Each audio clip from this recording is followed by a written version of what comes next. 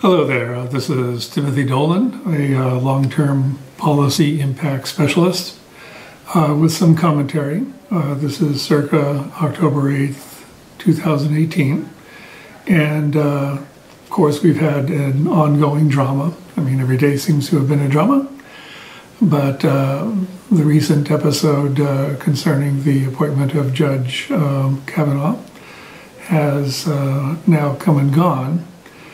And this commentary really will now focus on political strategy moving forward, and again taking a short-term, long-term view, in that with the 2018 midterm elections coming up in less than a month now, and then also with an eye towards the 2020 elections, one of the things that we know in the political science community, from which I have originally come, is that once you have a majority that is victorious on a landmark issue, and certainly the Republican conservatives / evangelicals have been lusting for a Supreme Court to their liking now for well over a generation, and have been actually the better futurists in that regard, because they stuck with it,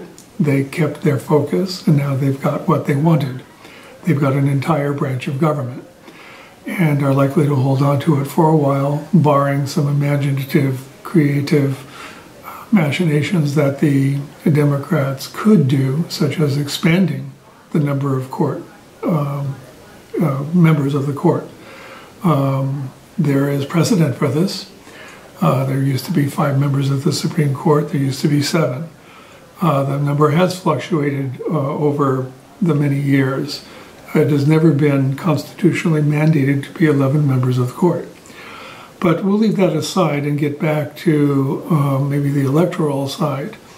When a majority, as I've previously mentioned, achieves an objective, then invariably the latent factions that have always made up any political party come to the fore. And there is also a tendency to relax, to do those victory laps, and to salute each other with mission accomplished. What this means is that I think both for the midterms and the 2020 elections,